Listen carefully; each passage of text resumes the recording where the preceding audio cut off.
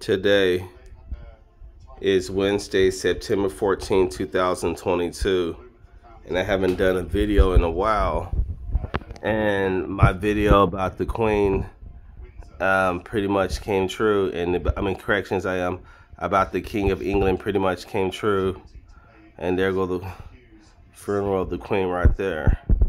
Now, this is the telepathic information that I received from the Holy Exterrestrial Homosapien Superiors from outer space, the ones that teleported me and also brought that big, giant, massive, huge spacecraft, bust through the atmosphere, paused in midair, then did a perfect right triangle to outer space.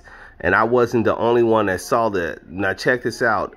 It was about 140,000, I suspect, people out here where I lived at the time in October of 2003 in Haltom City, seeing that spacecraft. And these are people that are driving up and down the street and walking outside, the homeless people that were sleeping outside, the people that was at the grocery store, people pumping gas at their gas station. You know, who knows what type of adventure they were going on, maybe coming from work or something like that, or going to go get a pizza or some hamburgers. And we all saw that big, massive, huge ball of light spacecraft bust through the atmosphere, pulse in the air, and do a perfect right triangle to outer space. It was so massively huge, it looked like it could have easily been like an asteroid about to hit the planet and slam into it. But anyway, then 7 days later, I was teleported out of my mom's house and met the guys who was flying the spacecraft, which was these white extraterrestrial, well, let me correct myself and say white Holy Exterrestrial Homosapien Superiors from outer space, from a different solar system. Or you can call them the bosses, which is also known as God. And then also don't forget, God translate into Allah. So God is Allah and Allah is God. If you think about it, that's why Adam and Eve and Abraham and Jesus and Mary is in the Quran, just like they're in the Bible. And also for y'all people that are watching this, don't forget the Islamic religion is only 500 years younger than the Christianity religion. And I can prove it because the Prophet Muhammad was birthed into the world 500 years after Jesus Christ of Nazareth was resurrected from the grave. Then 500 years later, Muhammad was birthed into the world. Then Muhammad wrote the Quran, and that's why Jesus and Mary is also in the Quran, because in order for Muhammad to write about Jesus and Mary, meant he had to exist after Jesus and Mary, you know. So that's why Jesus and Mary, and so that's all the proof and evidence I need to give y'all that the Quran is 500 years, that the Islamic religion is 500 years younger than the Christianity religion. And don't forget what the Apostle Paul said, that one day the Christians will rule the world.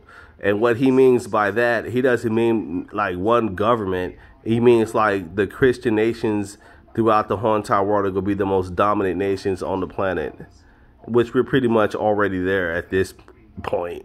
That's why the Muslims try to act like they want to be radical sometimes.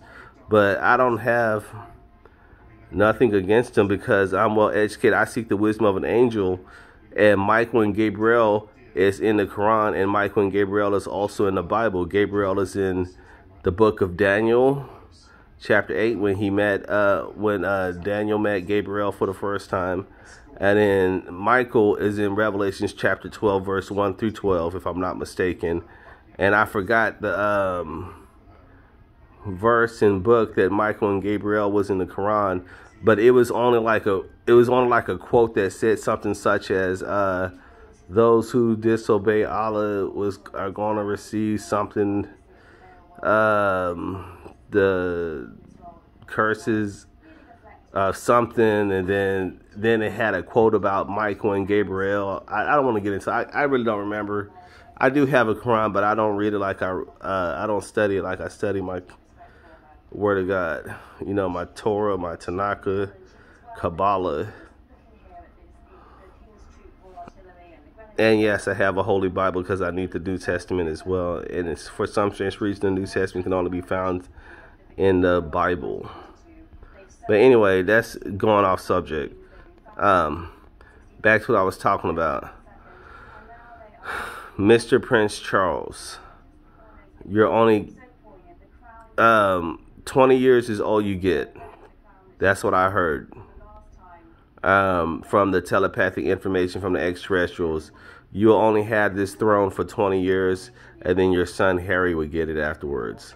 And now I don't know if that means you're going to die or if you're just going to have a stroke or be in a wheelchair or something. I don't know. Maybe you won't pass away. Maybe you just be incapacitated to the point where you can't rule anymore because you're too old.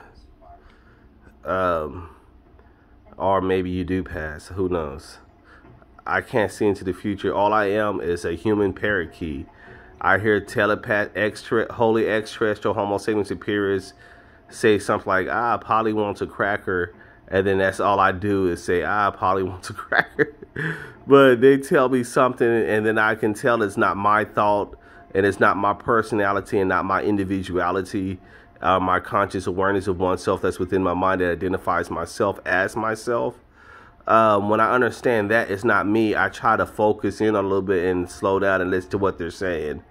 And they even sometimes help me with my route. When I drive up and down the street, they tell me to take a right or a left, and I do that, and come to find out I avoided a traffic jam, or wild, crazy police officer just looking for a black guy to write a ticket to or something.